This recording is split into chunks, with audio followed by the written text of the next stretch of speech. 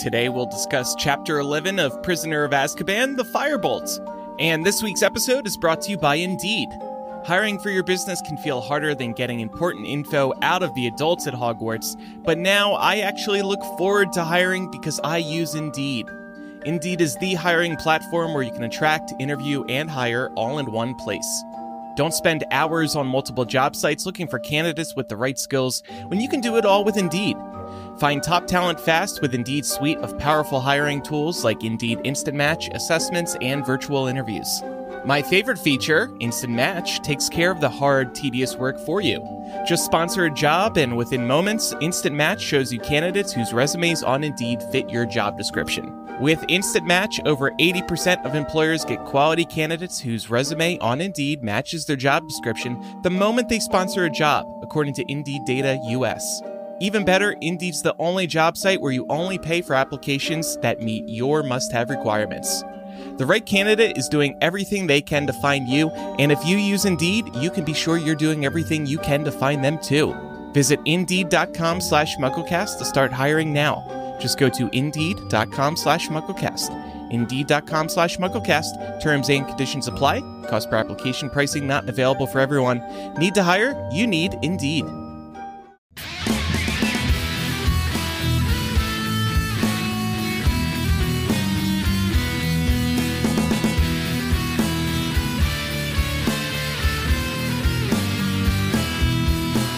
Welcome to MuggleCast, your weekly ride into the Wizarding World fandom. I'm Andrew. I'm Eric. I'm Micah. And I'm Laura. And in this week's episode, we will discuss Chapter 11 of Prisoner of Azkaban, the Firebolt. Christmas break at Hogwarts is full of emotions, and mostly the not good kind. Since Hogwarts doesn't have a guidance counselor, we'll be the trio's guiding light today. And to help us with today's discussion, we are joined by one of our supporters on Patreon, who is a Slug Club patron. His name is Jason. Welcome to the show, Jason. Hi, thanks for having me. This is super exciting. Good. It's great to have you. And to kick things off today, let's get your fandom ID. Sure. So my favorite book is Prisoner of Azkaban. Favorite movie would probably have to be the first one. I'd say Sorcerer's Stone. It was just the introduction to everything. And I like how it was probably the closest adaptation of all of them. My Hogwarts house is Ravenclaw. Heck yeah. My Patronus is a Marsh Harrier, which is a type of hawk, which I was very happy to get, considering some of the other options that you could wind up getting on there. My favorite chapter is also from Prisoner of Azkaban. It's the Leaky Cauldron chapter. I just love seeing what everyday wizarding life was like. It was really our first introduction, I think, to what normal everyday wizards do during their day. And I am a teacher, so my favorite teacher in the series is definitely Lupin. Just the way he goes about everything. He makes the kids feel important and seen and heard. And, he's just, he's like the cool teacher in a way, but he knows his stuff. Like, he knows his subject. And the way he just goes about teaching it is, something that I actually try to not copy, but use as inspiration. Because when I first read this book, I'd probably been teaching about 5 years or so. So I was still pretty early on. So it was, I kind of used him as a little bit of an inspiration in my own teaching. So I'd have to say Lupin for sure. Yeah, cool. I love that. What do you teach, Jason? So I've taught for 25 years now. I've spent most of my career as an elementary school science teacher, but this year I'm teaching third grade. Oh, very nice. That's awesome. And I'm very excited to have a current teacher on the show because Me too. sometimes we throw it to Laura for some teaching feedback and she's like, I haven't taught in X number of years. Yeah. So I'm glad to have a real representative. You've done a fabulous job, though, Laura. So please don't worry about any of it. It's been all accurate stuff. I appreciate the endorsement. If that ever changes, Jason, please write in. Let us know. Right. You're like, no. Laura gave Keep Laura bad in advice, check. y'all. Hey, y'all. Laura gave bad our advice. teacher consultant, Jason. Whatever you need. Well, thanks for your support, Jason, and welcome to the show. And we couldn't do this show without the support of Muggles like Jason and everybody else who supports us on Patreon or Apple Podcasts. And if you aren't currently a patron, you can pledge at patreon.com/MuggleCast today. If you pledge at the Slug Club level, you can co-host the show one day, just like Jason is today. You also receive access to our live streams, the MuggleCast Collectors Club, a new physical gift every year. There's all kinds of benefits. And now we offer 7-day trials too. So you can dip in and immediately enjoy bonus MuggleCast, our live streams, all that for free for 7 days. Let's jump in now to Chapter 11, The Firebolt, and we'll start with our 7-word summary. Here we go. Somebody. Sends. A Firebolt. Mysteriously. 2. Harry. That one almost sounded rehearsed. It just went too I know. smoothly. You've been getting a lot of complaints behind It's the scenes. because we have a teacher on the show. We have a teacher on the Oh, panel. that's right. Everybody was on their best behavior. We all came prepared. Oh, I see. Internally, we all got together last week and we're like, we can't have another questionable 7-word summary. These need to be straight sentences. That's what I was worried about more than anything else. Yeah, can we make a sentence? So it's actually a lot happens in this chapter. I know we said that last chapter, but these are the meat and potatoes of Prisoner of Azkaban. So good times. Chief among them, Harry's angst gets its world premiere, y'all. Harry is feeling, maybe because he's had the most personal sort of attack yet in learning this betrayal of his parents. But for the very first time while rereading this, I sort of can see a connection between angsty Harry or Harry feeling down now and the Harry that we all know from Order of the Phoenix. So Harry quickly becomes obsessive over Sirius Black. He really starts to think about him constantly. He replays the scene in his head where Sirius must have come bragging to Voldemort about getting the Potter's trust. He picks up the old photo album that Hagrid gave him and is searching through it for photos of their best friend and finds one in the wedding. And so Harry's not in a good headspace. No, he's not. And I think I saw Micah and I think Jason as well have some points a little bit later about how we can really dig in and connect that to Order of the Phoenix. Between Harry's obsession with Sirius, we see that in both places, but also his isolation in both of these stories. One thing that Harry the chapter leads with Harry's like, man, why hadn't anyone ever told me that the reason James and Lily died was because their best friend betrayed them? To this, I actually have an answer, which is there was no right time for this. This is a deeper, really? You're 13, yeah. Bro. Sit down. Yeah, it's good you found out eventually, but I know why nobody told you that their best friend betrayed. This would have been... Any time before this moment would have been way too soon for them to tell Harry that, especially who would have brought it up. Does anyone feel differently about that? No, No. actually. It's very much a coming of age discovery, right? Because you could argue Harry was too young in his first 2 years and was still being introduced to the wizarding world. And I would also add, remember, he's grown up believing his parents died in a car accident, and only at the age of 11 did he learn this not to be true. So I do think that adding on the additional layer that he was betrayed by their best friend, I don't even know that it's important up until Prisoner of Azkaban. I think to the point that we established last week, most people don't even know. So Harry's risk of coming across, a random wizard in the general population who would say, oh, by the way, did you know that Sirius Black's your godfather? He also betrayed your parents. Most people don't have all that context, so the likelihood of Harry running into somebody who does is pretty low. Of course, Draco is one of those people who kind of uses it to needle Harry, but we don't even know how much Draco really knows. So it feels to me like the perspective was, as long as Sirius is behind bars, Harry doesn't need to be aware because he's not a threat at that point.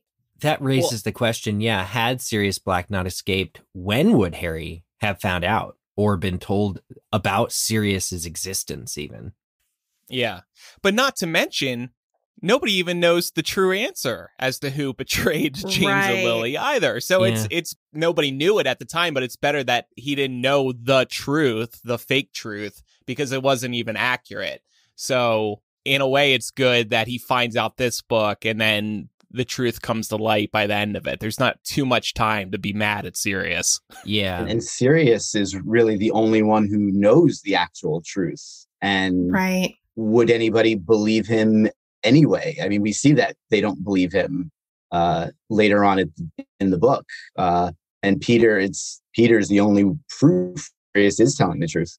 Yeah, everyone brings up good points here. I think especially too, Harry, like, just learning about his real parents' like cause of death at 11 is the strongest argument for me too, because like I think the example or the answer Voldemort did it is completely accurate enough, right? Like that's everything Harry needed to know for books 1 and 2. Voldemort did it. Voldemort's the one you should be able to like, yeah, there was a team of people. It takes a village to kill your parents, Harry. And Voldemort was the villain in the first 2 books. Yeah. You don't need another villain for Harry to have to worry about. Sirius really takes the place of Voldemort in book 3. That's a great point. Book 3 is largely, I mean, the book with the least Voldemort in it. Voldemort was so book 1 and 2. Welcome Sirius Black, the shiny new villain who wants to kill Harry. I do like the idea that like the author was able to focus on Sirius Black so heavy because there wasn't a Voldemort presence. Like Voldemort does take a back seat. But this book, of course, sets up Peter Pettigrew, who in the next book also is like bringing Voldemort back. But yeah, it's just really good that the book is able to focus on this mystery so much. So yeah, there's definitely some quotes here. I know, Micah, you had a quote here from the book. A hatred such as he had never known before was coursing through Harry like a poison. So this is pretty intense, actually. Yeah, and this is when he is thinking about Sirius. And so I wondered, now that we have the context of 7 books, could this in fact have been the Horcrux coming through? Oh, yeah. Yeah, I think also just imagine we ourselves when we get some like terrible news that comes out of nowhere. Like our blood is just coursing through our veins and we like almost start to like lose focus in our head. You just have like this visceral reaction and you panic. You kind of like lose control of your mind. So this is sort of what I'm seeing here with a line like this. Yeah, I think you can read it both ways, right? In that Harry is a teenager and he's probably never felt anything like this before in his life. But we also know that he has a piece of Voldemort's soul inside of him that very much could be aiding this type of feeling in him. Yeah. I feel like the age-old question that we have anytime Harry has a strong emotional reaction in books 1 through 3, is the Horcrux still dormant completely at this point? Can it be awakened? Can it kind of like come out of hibernation in these moments?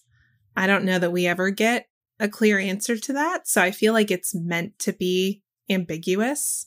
I agree. I like the idea that Harry's Horcrux connection kind of is rekindled as soon as Voldemort returns to a strong enough power. Yeah. So the chapter 1 of book 4, right? Where Harry dreams, in quotation marks, the entire scene with Frank Bryce and Wormtail.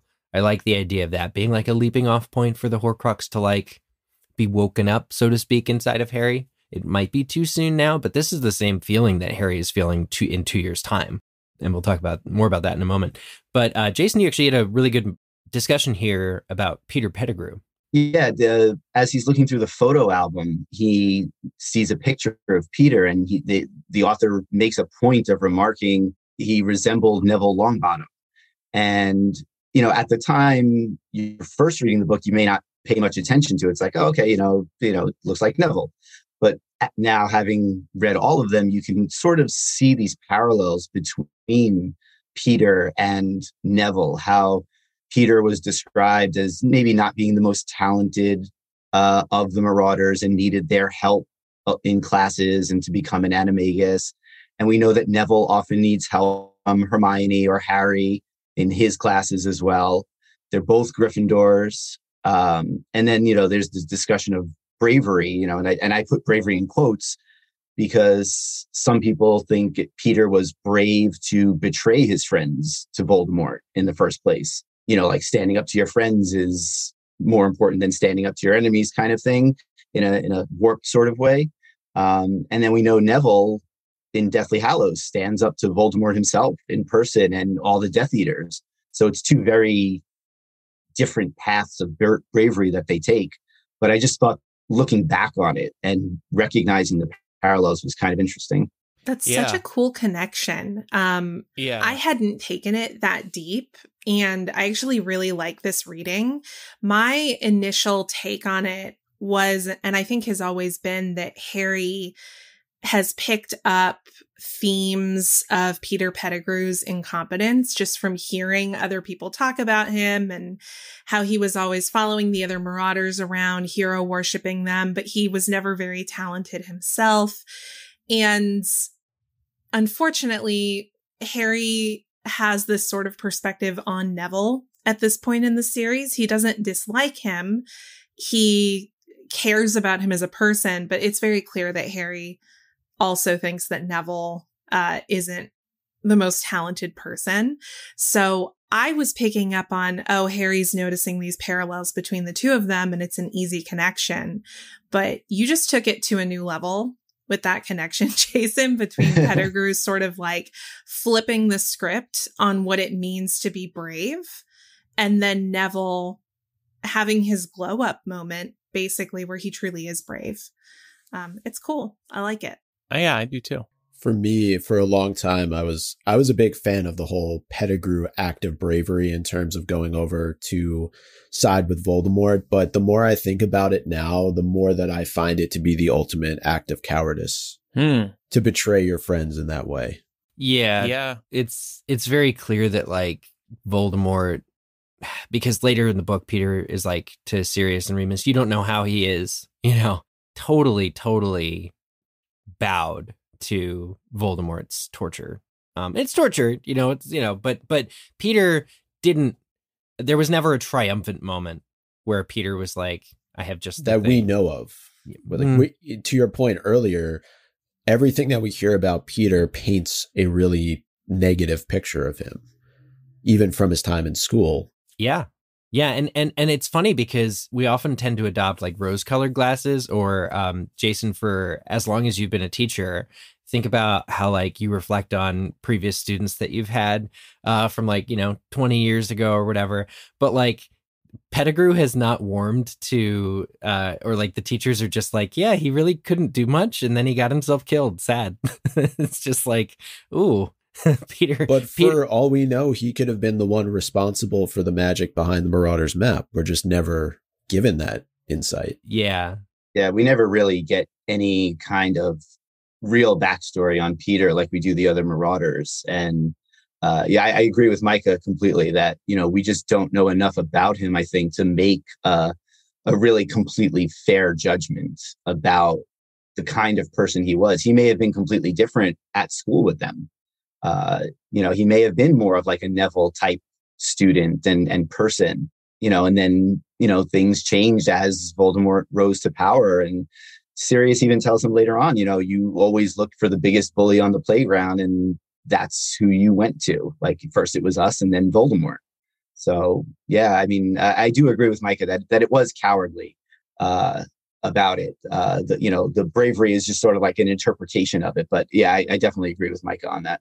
This all could be something that the HBO adaptation explores as well, right? I mean, a couple of episodes dedicated to the Marauders and Peter and the betrayal, and even James and Lily deciding to go with Pettigrew over Sirius. I mean, that would be a stunning thing to watch as well. And I'll just add this to kind of wrap this up. I think a lot of the discussion we're having about what is perceived as brave, I mean, that is relative to the people you surround yourself with. I think that Voldemort's supporters would think that what Peter did was very brave and very loyal. And obviously those are not words that we would use to describe it. And, I tend to believe that we're on the right side of this kind of equation. But we do have to remember every villain is a hero in someone else's story, and every hero is a villain in someone else's story. Ooh. Such a good point. So there's this big fight it's an argument at the very least between Harry and Ron and Hermione. They don't want him to go looking for Black. Harry wants to go looking for Black. That's the long and the short of it. But in their arguments, and I'm pleased because Hermione and Ron lay it out and they have very good reasons. Harry even brings up that everybody knew about this. Draco knew about this. And they're like, Draco just wants to get you killed. Of course he's going to tell you should go after him. But the big thing for me was when Harry turns around, he's losing the argument. And he says to them, do you know what I hear when Dementors get near me? And he tells them about hearing his mother die, and they're speechless. Ron and Hermione can't cope. And to me, this was Harry throwing out the trump card. Harry just for shock value, almost more than understanding. He wants to shock them into agreeing with him. And that to me, and this is just my reading of it, spoke to me more as the vindictive, the very much book 5 Harry, where he's I'm going to win. I'm going to beat my friends in arguing. It just, for me, the first time, the first glimmer of that was in that moment, because of course there's no way they could know that this is what Harry hears until he tells them.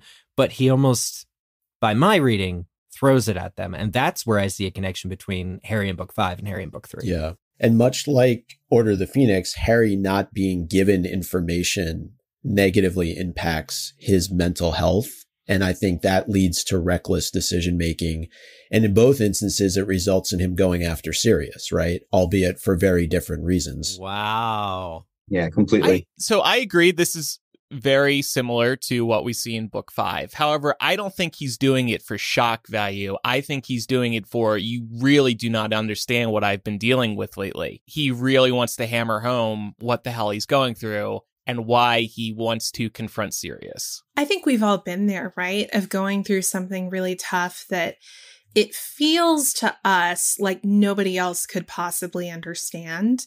And obviously, with this example for Harry, it's true. Nobody else can understand what he's going through.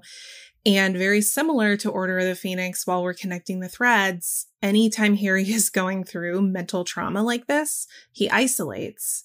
He isolates and he bottles everything up, and he doesn't tell his friends what's going on.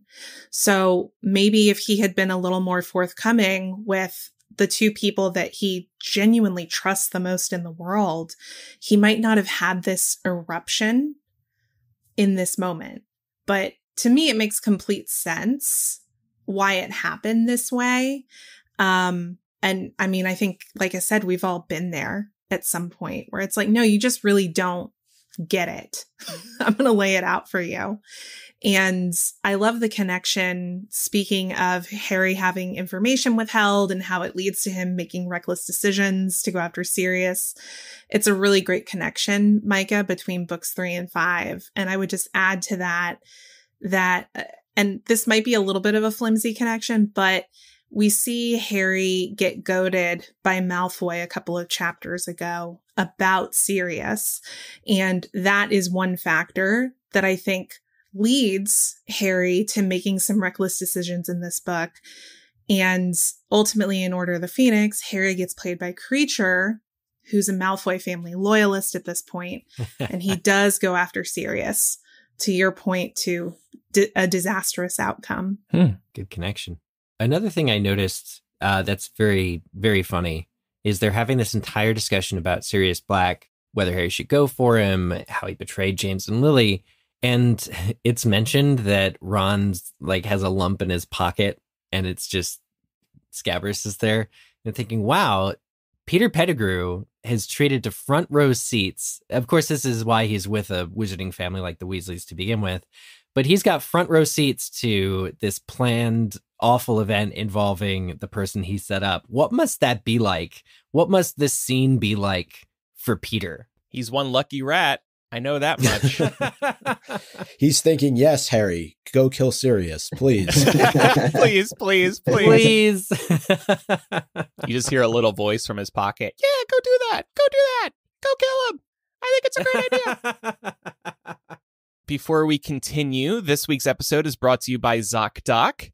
When someone is just exceptionally good at what they do, it could be a waiter, a chef, a wizard, or a doctor, you know you're in good hands. It's like having Hermione in your friend circle. Similarly, when you find the right doctor, you feel heard and at ease. On ZocDoc, finding the doctor that's right for you is seamless. The quality care you need is just a few taps away in the ZocDoc app. ZocDoc is the only free app that lets you find and book doctors who are patient-reviewed, take your insurance, are available when you need them, and treat almost every condition under the sun. Surprise twists like Peter Pettigrew hiding his scabbers might work for Harry Potter books, but maybe something like that is not great for medical care. We don't need surprise twists there. With ZocDoc, there are no alarms and no surprises.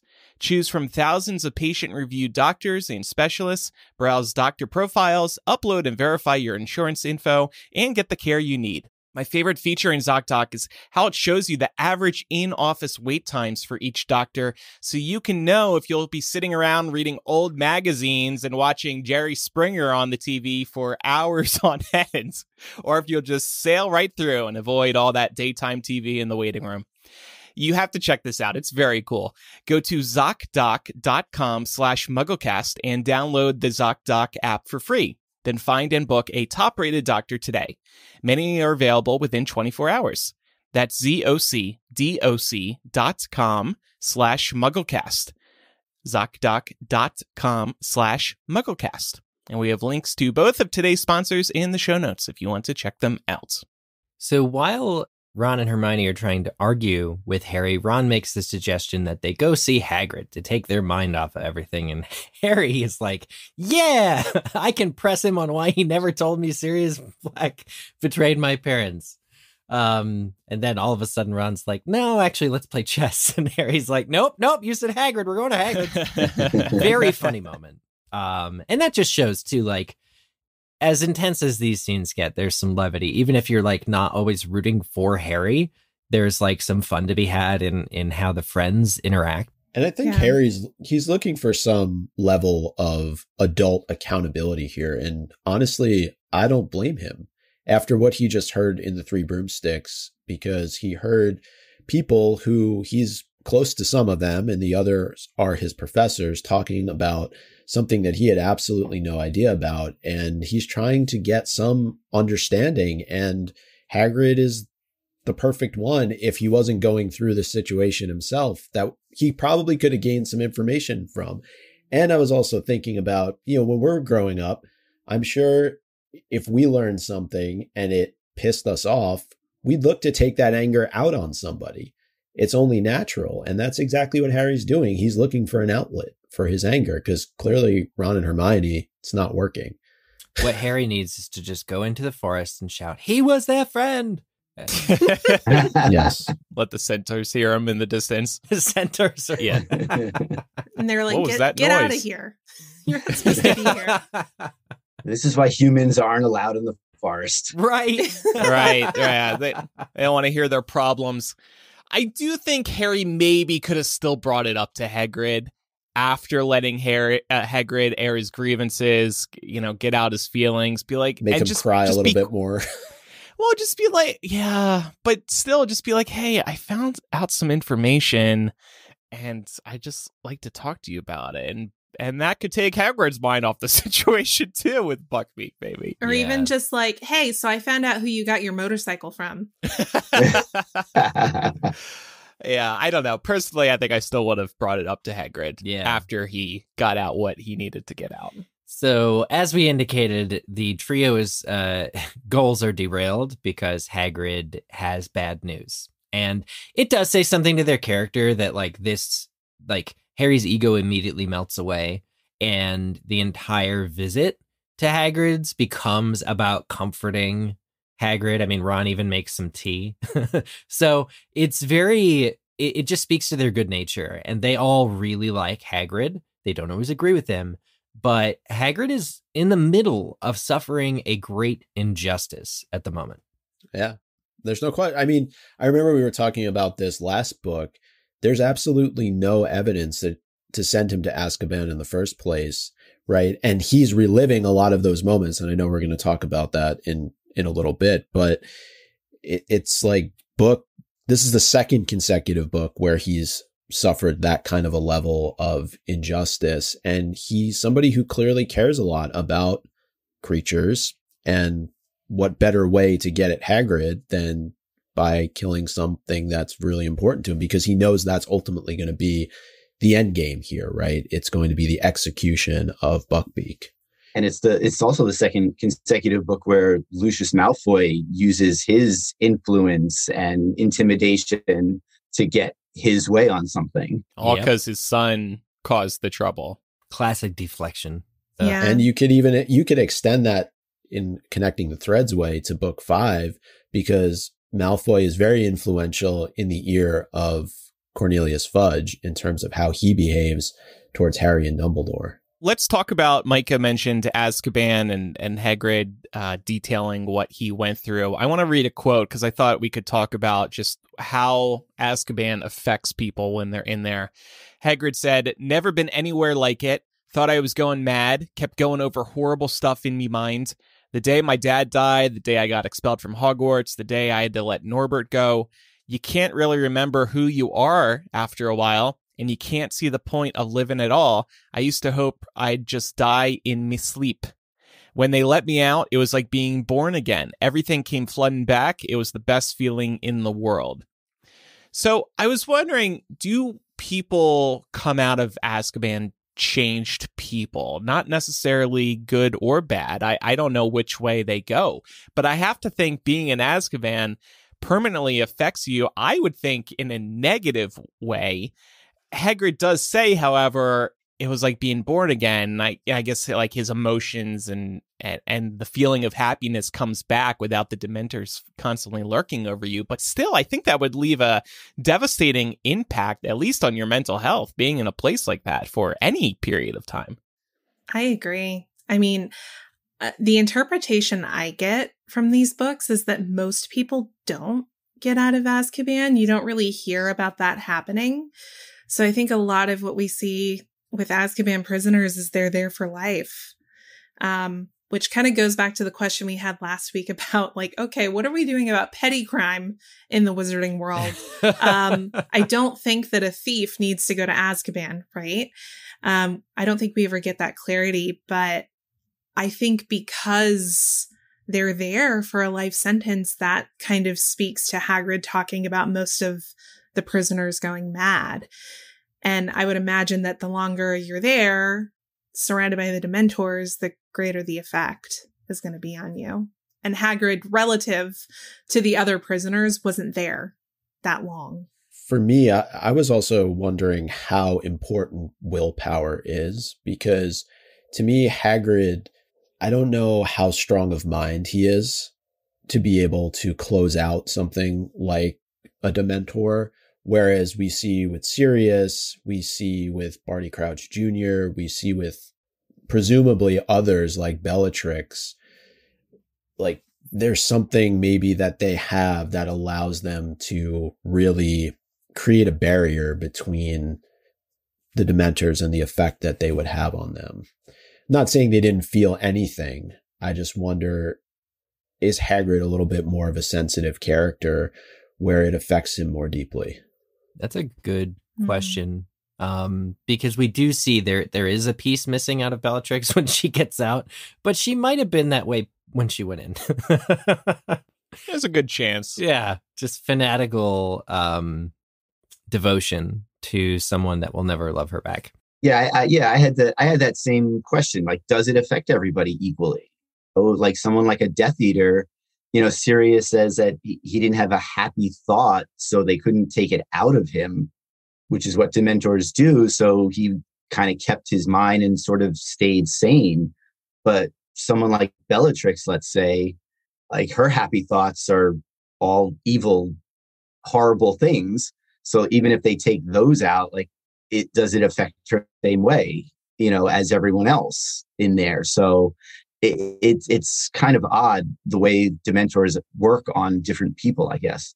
There's clearly never been a study about whether Dementors are actually effective or if they're just like the entire wizarding populace has just thrown people in Azkaban and go, that'll do, without any kind of follow-up, because there's some very real severe, we're going to get to another big security issue in just a moment, but I wanted to talk about, so Hagrid's mentioning of the quote that Andrew just read, you don't really know who you are, you can't see the point of living, I used to hope I'd die in my sleep. This to me really speaks to someone who's suffering from like clinical depression.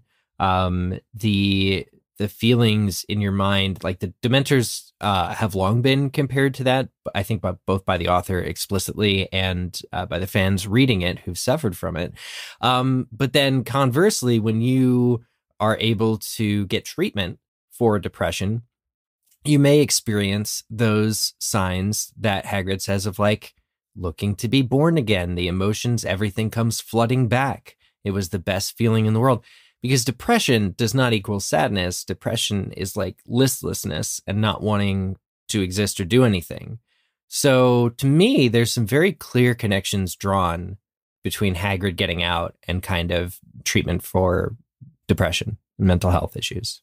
I like that reading. Yeah, I would say for me, like when I think about depression, I literally think about pushing emotions down, because that's really what it means at the root. And that's exactly what Dementors are doing to all these prisoners. They're causing them to push down these positive, what we would consider to be positive emotions, right? And so what they're left with is nothing that's very good. Yeah. You do really feel for Hagrid because, again, whether it's his will or not that's affecting him so deeply, he didn't deserve to be there, going back to what Lucius is doing. I'm glad you mentioned that just for a second, though, yeah. Eric, because he was framed, right? Like, yeah. And speaking of framing, there's a strong theme of framing here in that Buckbeak, we know Buckbeak committed the act, but he's essentially being framed by Lucius and Draco for doing more than what he actually did. And this is not all that dissimilar from Order of the Phoenix, because Harry is framed by Umbridge, if you think about it, when she sends the Dementors out and he casts his Patronus charm, and both end up in ministry trials. That's a good connection. Which they probably don't need to. Mm-hmm. We're making, I can say with confidence, I've never found this many connections between book 5 and book 3 before. Yeah. So that's very exciting. Well, that's why you pay me and Laura. Your check is in the mail. Nice job. One thing I wanted to call out too, I've had the pleasure of actually being introduced largely by Meg to really good fanfics that I missed the first time. There's a short one. It's called The Other Prisoner of Azkaban by Jack Ichiguchi. We'll put a link in the show notes because it's short and worth it. Hagrid, in the midst of being in his Azkaban cell, which was at the end of last year, end of Harry's year 2, would have been there at the same time Sirius Black was still there and about to plan his escape. So, long story short, this fanfic features Hagrid slowly going crazy, the things he's describing in this chapter, but he's comforted by the presence of a black dog that he thinks he's making up, basically. Wow. But it's actually Sirius, and Sirius would have known Hagrid and all this other stuff. So it's a beautiful, I know, I get like emotional just thinking about it, but it's a beautiful short fic that fills in a gap. I think that is my favorite fics are the ones that are canon compliant. And I think this one might be definitely worth checking out to anyone who's not read it. Cool. Good rec. Here's another security thing. Hagrid says the Dementors didn't want to let him leave. So you get a letter from the government saying, we know you didn't do it. You can leave. The Dementors question that. Was there a chance the Dementors were like, just the idea that the Dementors would have an opinion at all about letting Hagrid go is highly, highly alarming to me. It shows that the ministry has no exit strategy for prisoners. Like, prison for the Wizarding World is not about rehabilitation at all. It can't be, because by putting Dementors there as the prison guards, they're complicit in the cruelty, the torture, the mental struggles that they're inflicting on people. And there's no, like, the Dementors have an opinion about keeping you there. They're not impartial, and that alone should rule them out as guards. Yeah. But it also feels like it feels very implicit to the culture of the wizarding world. And I think you can draw a comparison between that and the real world and the mentality that some people have about prisoners, people who are in jail. There seems to be this idea of, yeah, Azkaban really sucks, but if you landed there, you brought it on yourself. You earned this result. So we don't, as a society, we don't owe you anything anymore. And that's a very real perspective that exists, unfortunately. Yeah. And how does that work exactly? Because we're never told if there's any wizards at Azkaban sort of overseeing things. So you still an owl to Azkaban saying, hey, let's, let my gamekeeper out. Who gets that owl? Like, is it a Dementor that gets it? Or is there actually a wizard in charge over there? Because if it's just a Dementor that gets it, then what Hagrid says makes sense. Oops, we didn't get the owl. Sorry. He's not going anywhere. Yeah. Yeah. We know it's a good question. We know they can communicate, and it's probably in full sentences just based on the level of detail people say when they heard from Dementors. So, like, it's the creepiest thing ever to imagine. It's very creepy. Yeah, maybe like I'm picturing Monsters Inc. like a Roz going like, well, we got your release letter, but we don't want to honor it. Just Hagrid being like, please let me out, please. I'm seeing dogs. It's crazy. Yeah, I guess you have to think there aren't wizards there, because then they would be impacted by the constant presence of Dementors too, right? Unless they have some charms to put up like shields or constantly casting a Patronus sort of thing. Yeah, but that doesn't seem no, effective. it doesn't. It doesn't. A Patronus cloak maybe that you wear, sort of like you would in an MRI scan. Yeah. I picture like one Dementor walking around with a badge on their chest, like Warden or something like that. Like that's the guy in charge. I mean, I could see them eating the owl from my Dumbledore. God. Yeah, what do Dementors eat? Do Dementors affect creatures? Like, would owls be like affected by Dementors as well? I don't think so, because that's how Sirius is able to. Oh, that's true. Get by them. Right. Yeah. Yep. So. Good point. Good point. This is maybe a perfect time to also bring back up hit wizards. I know we briefly touched on them at the end of the last episode, but I wonder, does Azkaban have hit wizards, which I think we were believing are the precursors to Aurors, right? We talked on previous episode about how Aurors don't even get mentioned up until this point in the series, and I don't think they come into play until Goblet of Fire. But we do in the last chapter get a mention of hit wizards. And I'm guessing that was the author's initial way to describe Aurors. Concept of yeah, but Aurors sound way cooler than hit wizard. I'm so glad I don't know, actually. went back to Latin, found another word for something. No, it's a good question. If there is a population of non-Dementors at Azkaban, it's a few unfortunate souls. That's for sure. So on to a happier topic, which is Christmas. Yay! Can we believe Christmas is in this chapter?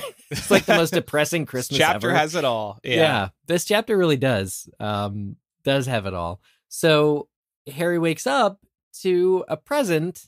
It's a broomstick. The titular broomstick, the Firebolt. Not only that, but Jason's favorite chapter of this book prominently featured Harry going and just staring at this thing in the window. And here it is in the flesh, or in the, I hope not flesh, in the wood, in the wood, in the straw, in the wood. Here's the Firebolt. Boom, zam, zing. Very exciting.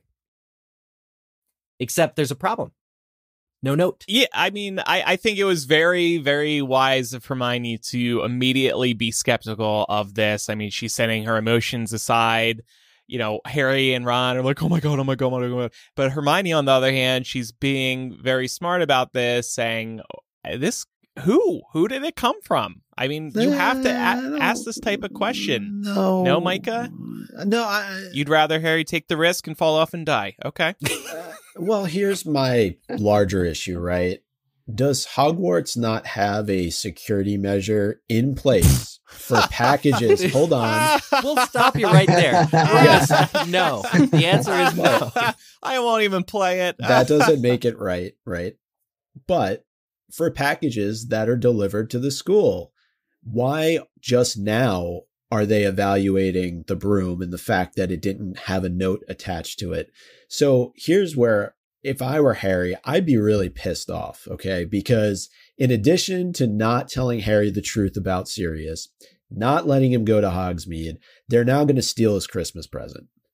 And this kid grew up like getting nothing candy. for 10 years of his life, right? He got nothing for the holidays. Now he gets this beautiful broomstick. Come on. Okay, but this is an exaggeration, though. It's not stealing. It's temporarily taking it away. I know it sucks. For a month? 4 weeks? Like Dumbledore can't evaluate it in an hour? Well, that's the interesting thing. Yeah. The middle ground should have been Harry still gets to cuddle with the broom at night, like I have been for the past week since our last episode. But he can't fly it yet. He gets to look at it. He gets to stroke it, but he can't use it. Harry okay? strokes his broom from time to time. He gets to enjoy the broom. Sorry, there's a third grade teacher here. I sorry for bringing this up, but his students aren't here. Like, well, it does say the broom vibrates also, so it does. Yeah. It does reference that, doesn't it? Yeah. See, that's where they got that idea from. It's a metaphor. It's vibrating with potential.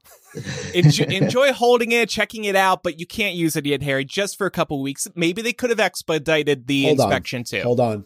How do you know Harry didn't do Secret Santa? What do you mean? Like he gave somebody else a gift and didn't say, How do you know Harry didn't participate in a Secret Santa? You don't know who you're getting the gift from. He could have said that. I'm just saying. It is unusual. Look, all the reasons brought up in this chapter about it being highly expensive. It's uncommon to not get somebody at least taking credit for it, or even just a note of Merry Christmas, something, like to basically, because we know Sirius Black is the one who sent it. So it's kind of like retroactively, the ends justify the means like 10 times over. Because we know he did send it. We know everyone's right. It's just that it really isn't jinxed. This wasn't a moment of malice. So everyone else looking out for Harry. It is smart of Hermione. It is smart of her, because I will say this. If you look at what happened in the last 2 books, right? Harry has not had the best go of it with broomsticks, from Quirrell to Dobby. So I agree. Like, she's being a good friend here. I just think it's kind of a crappy situation for Harry. Yeah, because it's another thing to make him feel like he's not in control of his life. Welcome to being a teenager. I will say, and this is getting ahead of ourselves by talking about how long it takes to get the broom back.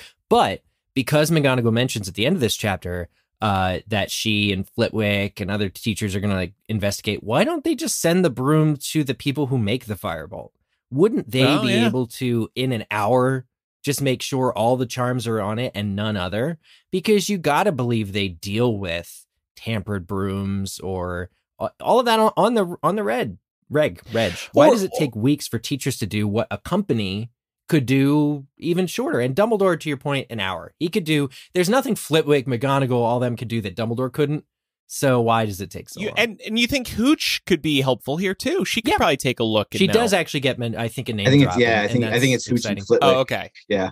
Okay. But yeah, it just it does raise a lot of questions. Like, Harry is just being depowered here, and it's sad. It's hurtful to watch. And it's interesting if Dumbledore even knows about this. Like, does McGonagall tell Dumbledore he got this broomstick? We're gonna check it, and if she does, like, he's okay with that? Like, does that tell us that Dumbledore really is scared about Sirius being on the loose and Harry's safety for once? Maybe. Yeah. I mean, it's always hard to tell with Dumbledore, right? Yeah, exactly. I am kind of surprised that Filch isn't screening things like this. We see him screening the mail in Order of the Phoenix at Umbridge's direction, but I'm kind of surprised to the point that was brought up earlier that there's not a process in place for parcels that are unmarked coming to Hogwarts. I mean, that's a pretty common security measure. Especially to Harry. Yeah. Like, while there's an escaped killer on the loose trying to track him down, allegedly. Although I don't know how qualified Filch is to Filch would be the wrong assess person to detect a charm that had been I placed agree. But I mean, Filch is the wrong person for a lot of things they make him do. Yeah. But you ever get that letter from the TSA in your luggage? If you ever check a bag that's like, we scanned your, we've been in your bag is basically what that notice is. Like, get that, but it's your Hogwarts mail. Like, that would just be a normal, surely today in a postal 9/11 landscape, there would be that kind of a screening process, I think. Sidebar, I've totally had the TSA steal things. When they do those inspections, I was so mad. Laura, you can't pack your knives. You know that, okay? Dang it. Yeah, do we want to know what they stole? Actually, no, they stole. So it was when we went to London for the Deathly Hallows release, and I had bought a ton of English candy to bring back and share with my friends and family. And when I got back, I opened my suitcase to get the stuff out to give it to everybody. And there was a little notice in my bag that TSA had been in my bag. Candy, nowhere to be found. I was like, please. Oh. I said a word that I'm not going to say here on the show. Maybe the agents were just hungry. They wanted some food. I'm sure the note say were. Thanks for the candy? It's snack time. Yep. Oh, man. You should have taken the bag and been like, anything off the trolley, DS. Oh my gosh. Actually, I follow a TSA account on Instagram, actually, because they post all the things they take out of people's bags. Probably not the candy. But in most cases, it's from the carry-on bags, because you can actually check knives, guns, all sorts of things can actually be in a checked bag. So just not Laura's chocolate from London. No. I need to write a strongly worded letter to the Department of Homeland Security. 16 years after the fact. Do you think it's still in a warehouse somewhere? I'm still thinking about that candy. I took this flight. I think it was digested long ago. Oh, I was going to say, if not, it's almost as old as the chocolate frogs you find at the Harry Potter store in New York.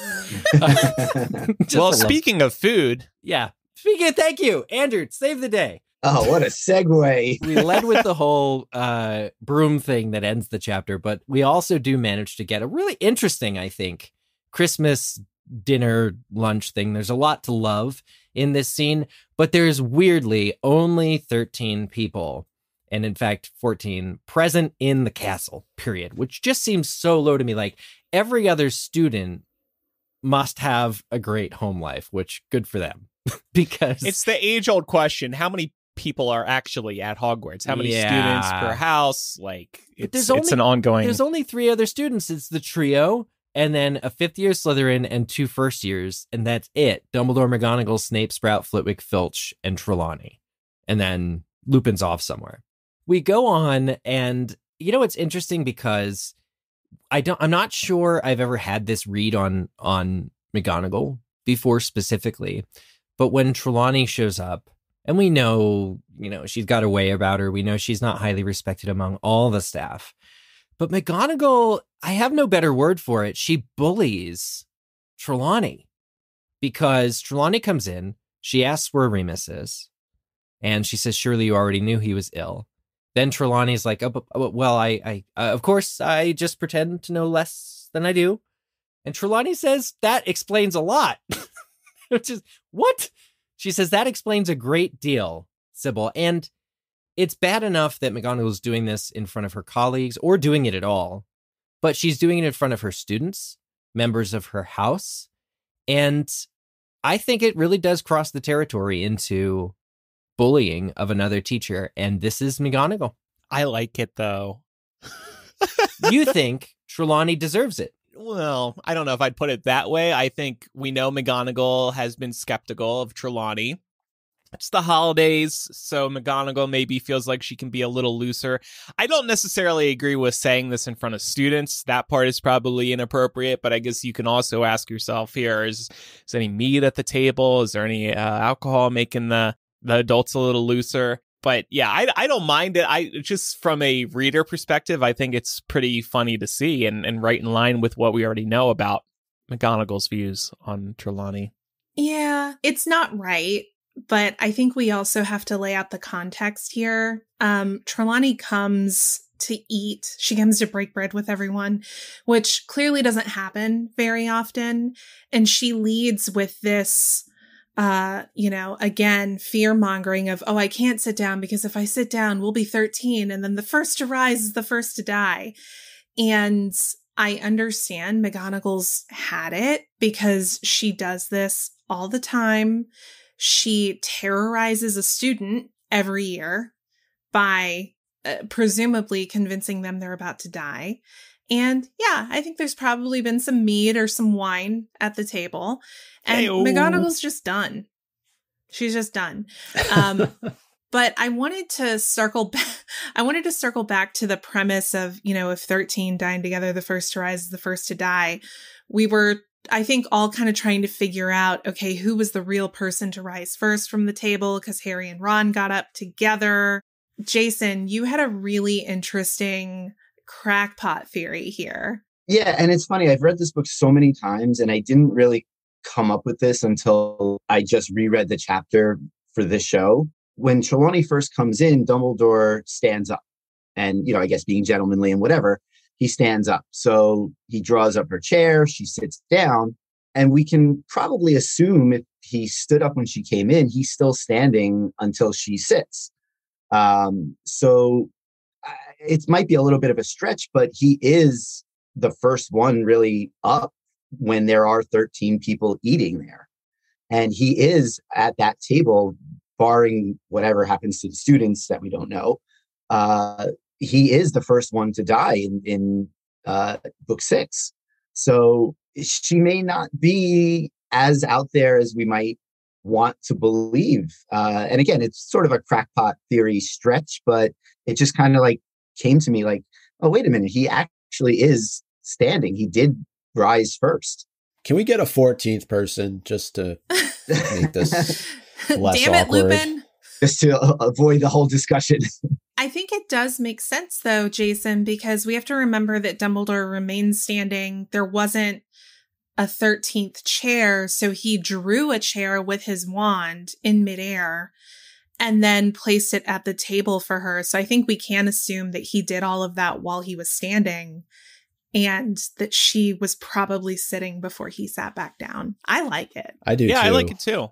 The other thing that came to mind, though, for me was because we always talk about the ambiguity of divination and the fact that nobody could tell, was it Harry or Ron who stood up first? It almost it lends itself to that ambiguity of divination not really being an exact art or science and would lend to somebody like McGonagall saying, see, you don't even know who stood up first, but you're going to claim that, one of them is going to be the one who will die as a result. So, and if we want to connect the threads to Order of the Phoenix, isn't Sirius the first to get up at a table of 13? Yes. And of course, he dies. That really actually happens. Yeah. It's at really the cool. end of Order of the Phoenix. So That's why I love when Trelawney drops stuff like this, because then you're paying close attention to what actually is going on, and it's fun to think about how it could have come true, or if it was true when you look back. And I mean, Jason, I think this is a great theory that it is crackpot, but it's close enough. And I think the fact that he did stand, which I think that word is used in the scene, I think it can check out enough. I agree. Yeah, I mean, it's definitely, maybe nitpicking a bit and picking it apart a little bit more than others. Like I said, it was just something that popped into my head as I was reading it this most recent time. And to Laura's point about Trelawney, terrifying students, obviously Ron and Harry don't believe in it. They don't, subscribe to her things. So they don't really care which one of them stood up first. But what if it was Parvati and Lavender and they both stood up? The two of them would be freaked out for ages, wondering if one of them is going to die. Exactly. right. And going back to McGonagall, for me, I would choose another word to describe her in this moment. And I can't say that word on the show, so I'm not going to. Thank you.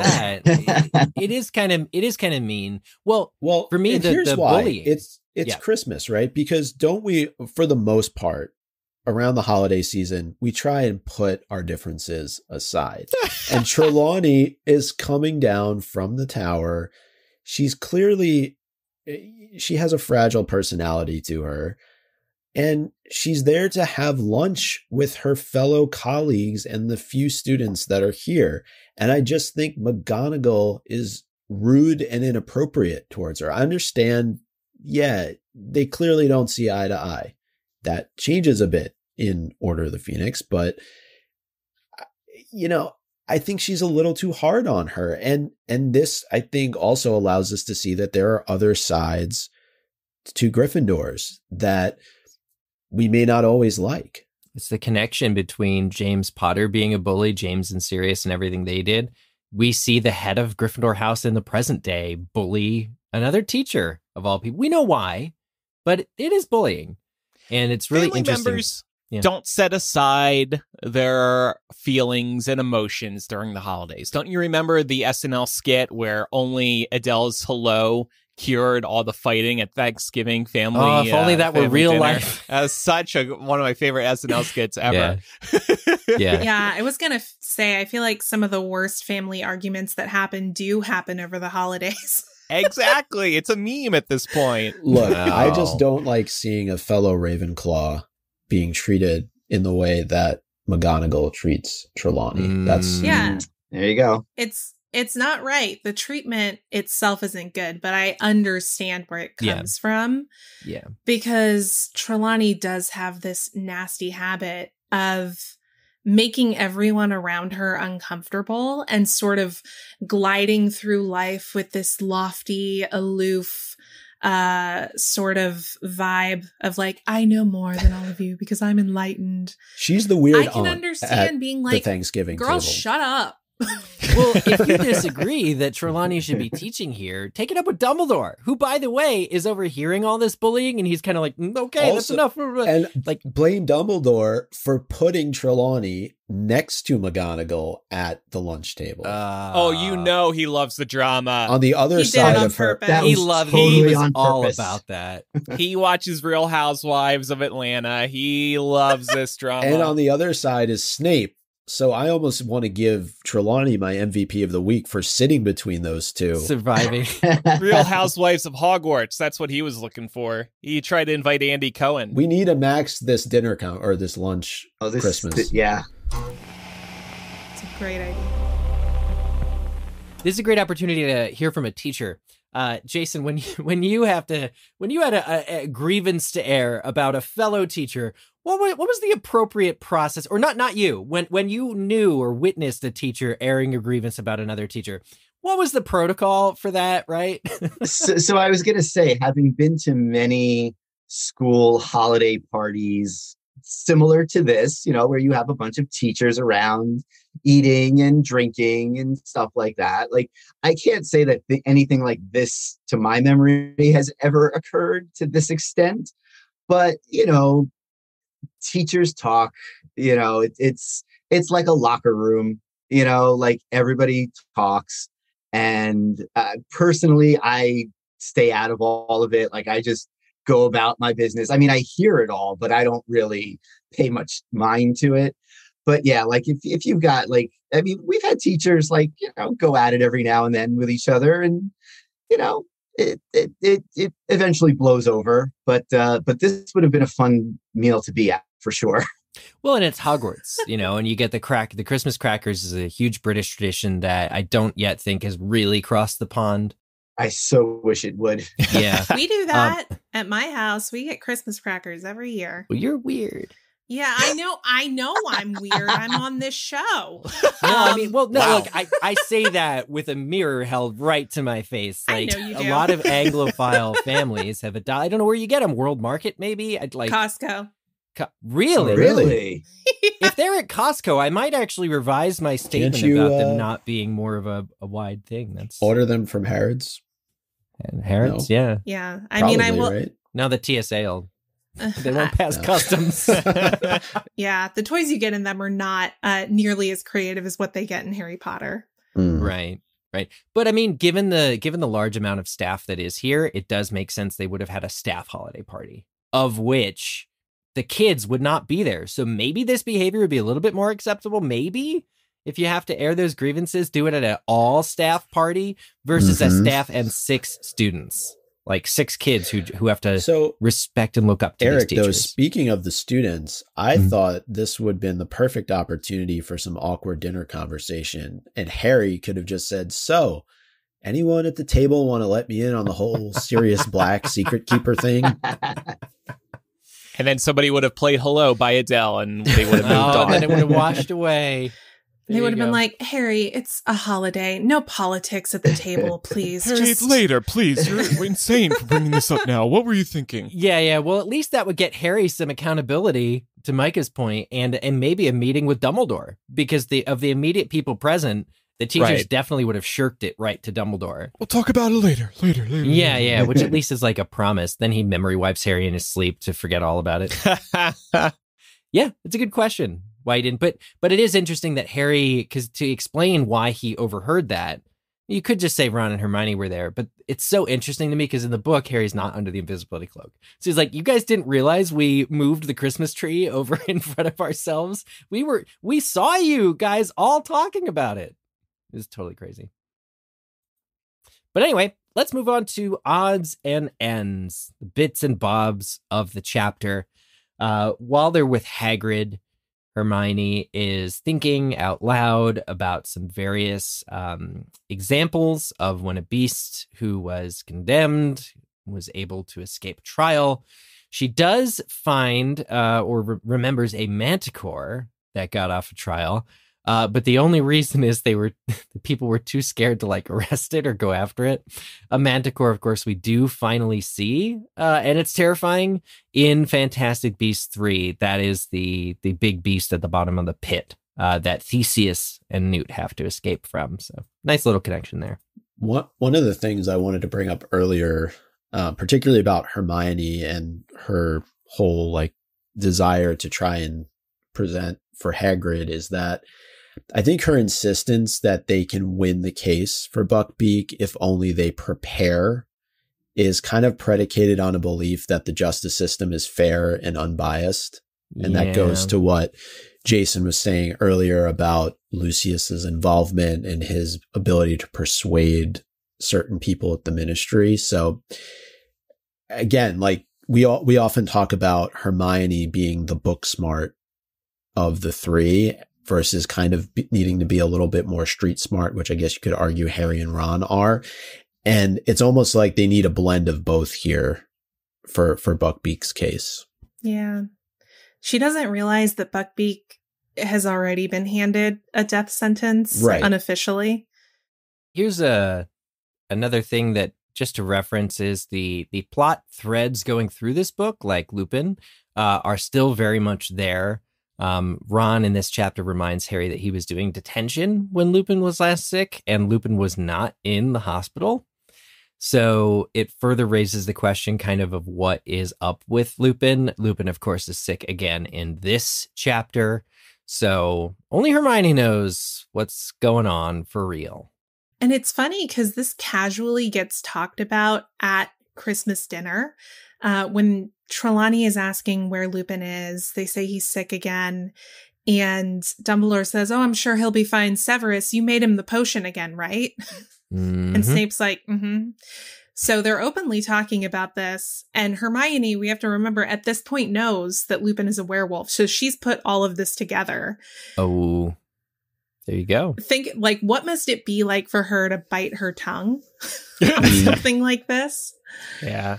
Yeah. It should also hopefully give Harry and Ron a little bit of peace of mind if Dumbledore is asking Snape, did you prepare the potion? Mm-hmm. Because remember, they were afraid that Snape was going to poison Lupin. There's also a really kind of, it is a blink and you'll miss it moment when Ron mentions that his father told him that all that was left of Peter Pettigrew was a finger. And this is when they're discussing Sirius. And so we know that that comes into play much later on in the book. And speaking of what comes into play later in the book, the sneakoscope warns of Pettigrew's presence again. Just some groundwork there and something interesting to read in hindsight. Yeah. I just think Hermione has some trouble respecting Ron in particular, his boundaries, because Ron, this is not the first time he's asked for Crookshanks to not be around them. And she just completely ignores it. She loves that cat. I think it's her only friend, honestly, outside of Harry and Ron. But like, you want your pet near you, and I don't know, like, I kind of get where Hermione's coming from here. But she's not clearly the cat goes after the rat, and she just doesn't respect Ron's pet in this case, or Ron for that matter, by constantly bringing Crookshanks to the party. Yeah. I mean, Crookshank could just be a dormitory cat.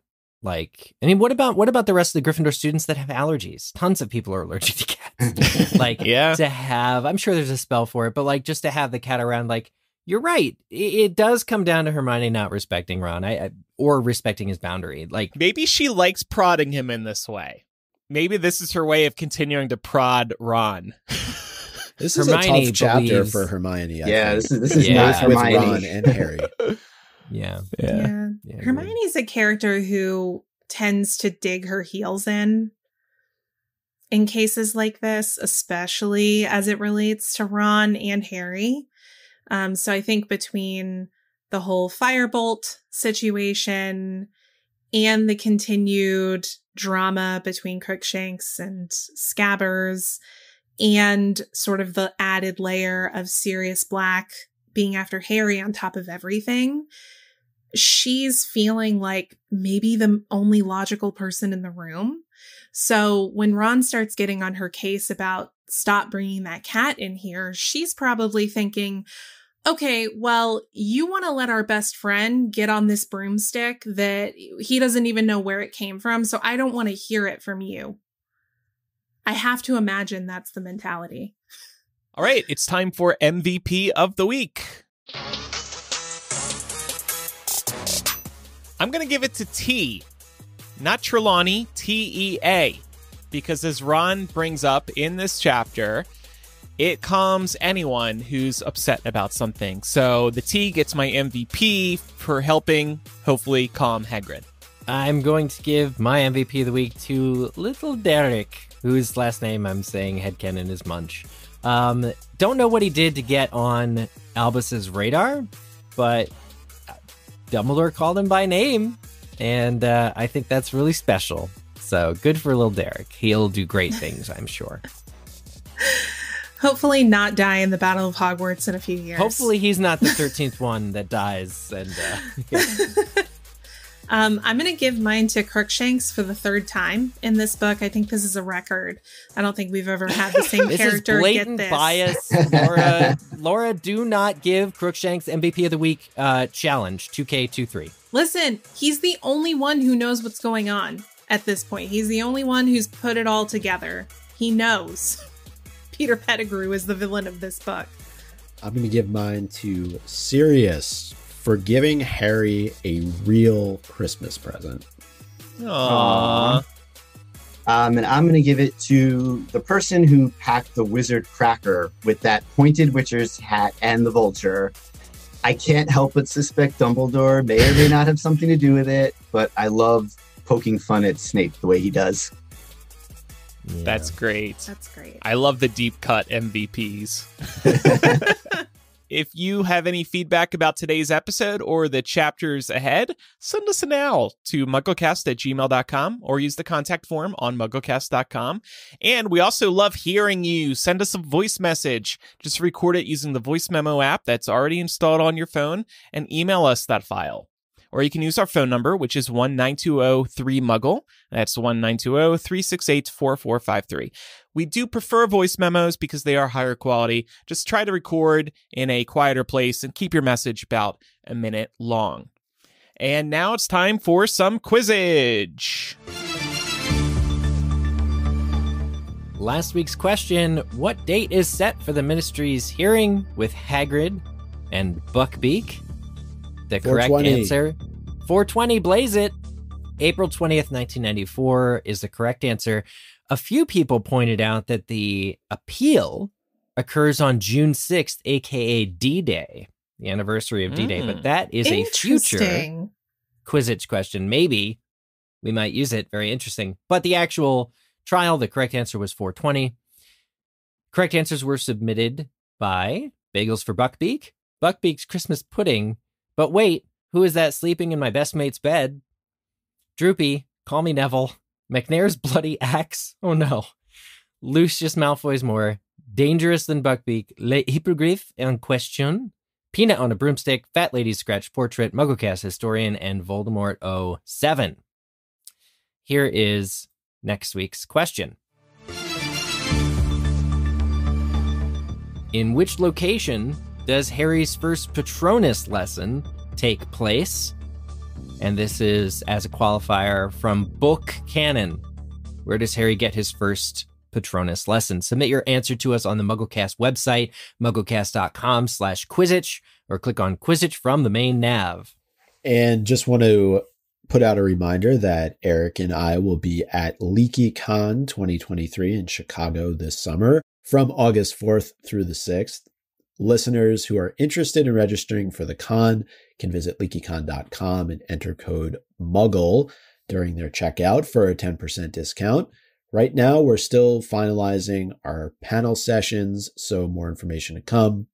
And additionally, much like we've done in Boston and Orlando, we're going to be hosting a MuggleCast meetup for anyone in the Chicago area that weekend, whether you're going to the con or not. So keep an eye out for more information there. In the meantime, next week we'll discuss Chapter 12 of Prisoner of Azkaban, the Patronus, and a couple other reminders before we wrap up today. If you enjoy the show and think other muggles or wizards would too, you can tell a friend about the show. We would also appreciate if you left us a review in your favorite podcast app. And I mentioned Patreon earlier, but if you're an Apple Podcast user and you don't want to use Patreon, for just $2.99 a month, you can receive ad-free and early access to MuggleCast right within the Apple Podcasts app. Patrons do receive more benefits, like the chance to co-host one day and live streams and bonus MuggleCast installments. But if you do prefer Apple, there is that option. Well, you know what, Andrew? I just want to say, though, that's a lot of value right there, because that's less than $40 a year to get all of our episodes ad-free. Yeah, it's true. Actually, I was looking at that price this morning. I was like, wow, that is low. I really had that thought again this morning. No, I mean, it's great. Like, I listen to a lot of podcasts commuting, and I hate when I get to the ads. Yeah, it is nice to have ad-free episodes of podcasts. I definitely know what you mean. Also, don't forget to follow us on social media. We're MuggleCast on Instagram, Facebook, Twitter, and TikTok. Jason, thanks so much for joining us today. It was great having you on, and thanks for your support on Patreon. This has been an absolute blast, I have to say. It's been great. Awesome. You're awesome.